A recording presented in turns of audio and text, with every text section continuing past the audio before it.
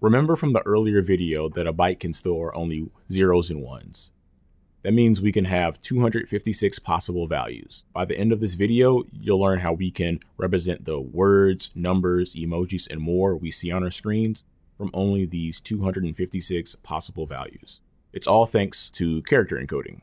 Character encoding is used to assign our binary values to characters so that we as humans can read them.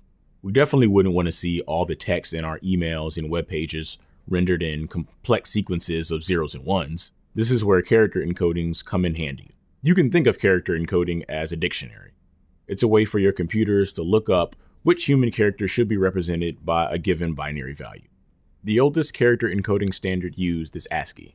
It represents the English alphabet, digits, and punctuation marks. The first character in the ASCII to binary table, a lowercase a, maps to 011000001 in binary. This is done for all the characters you can find in the English alphabet, as well as numbers and some special symbols. The great thing with ASCII was that we only needed to use 127 values out of our possible 256. It lasted for a very long time, but eventually it wasn't enough. Other character encoding standards were created to represent different languages, different amounts of characters, and more. Eventually, they would require more than 256 values we were allowed to have. Then came UTF-8, the most prevalent encoding standard used today. Along with having the same ASCII table, it also lets us use a variable number of bytes. What do I mean by that? Think of any emoji. It's not possible to make emojis with a single byte since we can only store one character in a byte. Instead, UTF-8 allows us to store a character in more than one byte, which means endless emoji fun. UTF-8 is built off the Unicode standard. We won't go into much detail, but the Unicode standard helps us represent character encoding in a consistent manner.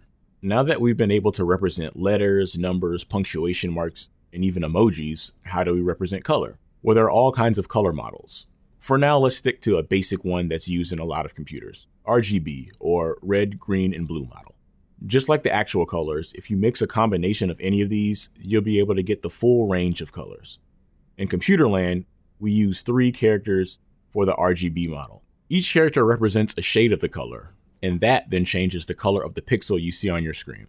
With just 8 combinations of zeros and ones, we're able to represent everything that you see on your computer, from a simple letter A to the very video that you're watching right now on the Coursera website.